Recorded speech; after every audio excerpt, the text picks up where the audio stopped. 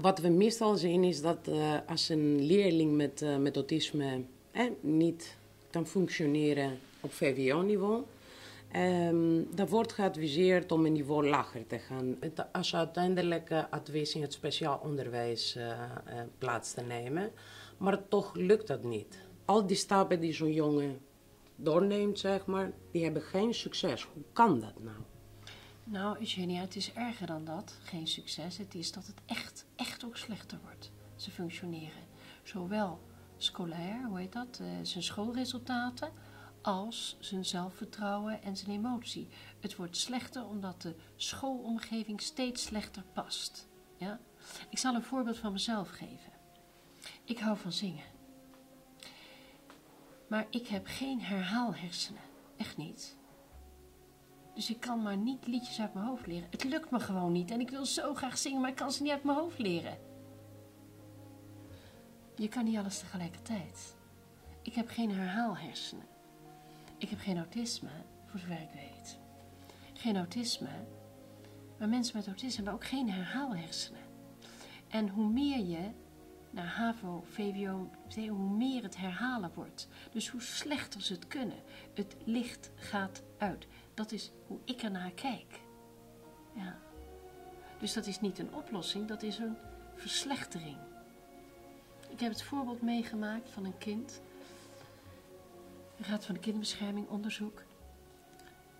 De Raad van de Kinderbescherming vraagt aan mij: Martine, kan iemand zijn IQ maken? Nou, zegt ze, ik heb een kind van 14 in mijn onderzoek en heeft een IQ van 64. Dat is een vrij zware verstandelijke beperking. En ze zegt, hij heeft het reguliere onderwijs doorlopen. Dat kan niet. Hij zit nu in de tweede klas van het ZOMK. Hij heeft einde basisschool het advies gekregen van HAVO-VWO, dus een VWO-kind. Ja, nou zit hij dus in een school waar hij het verschrikkelijk slecht doet. Hij heeft een Q van 64. En dit is niet één voorbeeld wat ik heb er heel veel. En zeker kinderen met autisme hebben de hele tijd een laag IQ. Slaat nergens op. Het is gewoon, de test is niet geschikt om hun intelligentie te meten. En hun angst is zo groot. Dat is de tweede reden waarom het slecht gaat. En de derde is dat ze denken, je vraagt 1 en 1. Dan denken ze, nou, 3. Wat is dit voor domme vraag? Denken ze dan. Zeg gewoon 3, eens kijken wat er gebeurt. Dus ze geven ook slechte antwoorden, expres. Dus je krijgt een heel raar IQ. Ik zei tegen die vrouw, je hebt met hem gepraat. Want je hebt onderzoek gedaan. Dan weet je dat hij geen 64 IQ heeft. Zegt ze, nou dat weet ik niet. Ik zeg, nou dat durf je niet. Je durft niet te zeggen, ik weet ook niet het verschil tussen 64 en 74. Zo 1, 2, 3. Maar je weet het. Dit is niet een verstandelijk beperkt kind. Ze zegt, ja, dat klopt wel.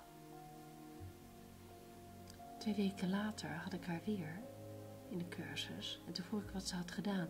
En toen zei ze dat ze had gezegd in het onderzoek dat er weer een persoonlijkheidsonderzoek moest komen.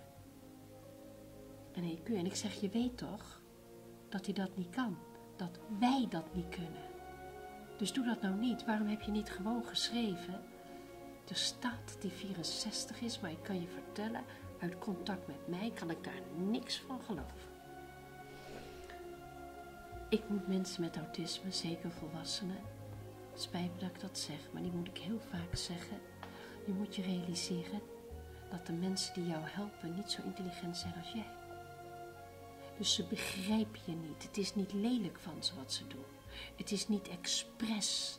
Ze begrijpen je niet. En professionals zeggen, het is niet zo erg dat je het niet begrijpt. Het is erg dat je daar niet eerlijk